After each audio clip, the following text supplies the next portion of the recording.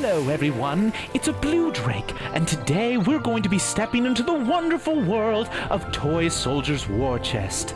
A quaint little game where you can senselessly murder the happy, frolicking toys of your childhood.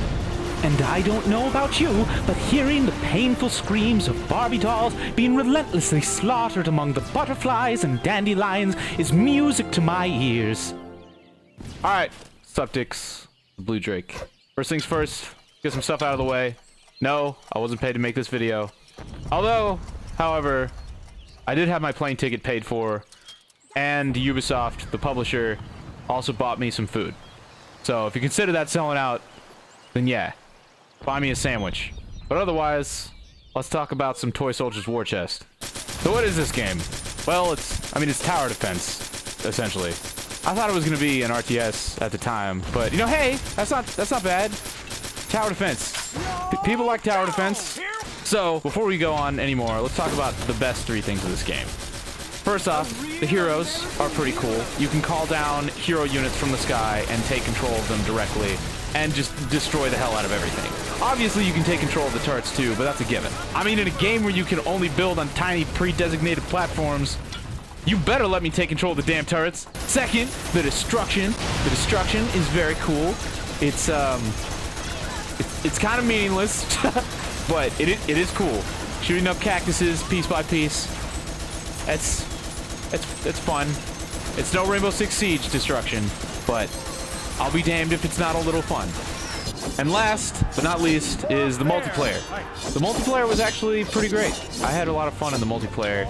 I got to play against a couple of the other YouTubers, and I might be biased because I was way better than them, and I made a couple of them rage quit, which was incredibly satisfying. But yeah, multiplayer. Multiplayer is where it's at. Alright, so now we talk about the bad shit.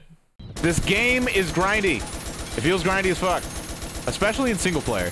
Near the end of the play sessions, I was just sitting there like, God damn it, just fucking die! I'm so tired of killing you all! And with the lack of your ability to build turrets anywhere other than the few pre-designated places where you're supposed to build them, yeah, that got old really fast. Secondly, in the weapons, there's not that much variety per faction. You get a machine gun, you get a anti-tank gun kind of thing, you get a howitzer, a mortar, and then an anti-air gun, but that's about it. And in terms of the strategies that you can use in order to fend off your opponents, there's not really much to do besides make a couple machine guns in the front, a howitzer in the back, keep them repaired the entire time, and just pummel the shit out of everybody. And the lack of variety kind of killed it for me.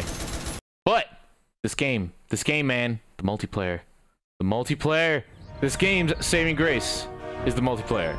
Multiplayer was awesome. I actually liked the multiplayer a lot. It was really fun. Essentially, both sides get to choose what waves they send at each other, but they simultaneously also have to prepare defenses to repel those waves. And they get to use heroes against each other, which is great. This really turned the whole turret defense mechanic on its head, since now instead of being the person who's defending against waves, you're actually marching forward with your soldiers that you put on the ground, attacking the enemy, which is the coolest thing ever. So now, instead of grinding against enemies in single player, you have to go between defending and attacking, repairing your defenses, having the hero on the ground, attacking with your forces, deciding which waves to go, and you finally have that variety that can keep your attention a lot more than just sitting there on one machine gun shooting at the same unit for half hour, which was desperately needed. And when we finally got to the multiplayer section, after like 3 hours of playing single player, I was like, oh, thank God. Oh, thank God. So in closing, what did I think of Toy Soldiers War Chest? I mean, yeah, it's okay. Yeah, it's not the best game in the entire world, but it's pretty good. And in terms of tower defense, I'm not that big of a fan of tower defense. And for a tower defense game, yeah, it's whatever. I liked it. Now, as far as what I recommend buying this game, I don't know, you'd have to be a pretty big fan of tower defense.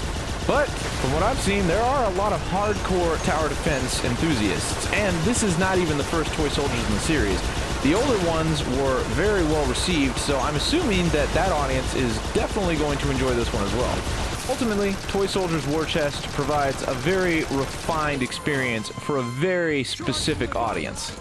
And if you are the kind of guy that enjoys tower defense shooters with a quirky twist, well, this might be the game for you. However, if you're looking for something with a little bit more strategic substance, you might want to save your wallet. Besides that, thanks so much for watching, and as always, I will be reading people in the comments, so if I said anything that was maybe wrong, or you have something to add, please let me know. I'm definitely not the big Toy Soldiers universe enthusiast, so maybe I missed a couple things here and there that you can fill me in on. Regardless, until next time, it's been BlueJack42, and I love you. Base now? Base now. Fuck.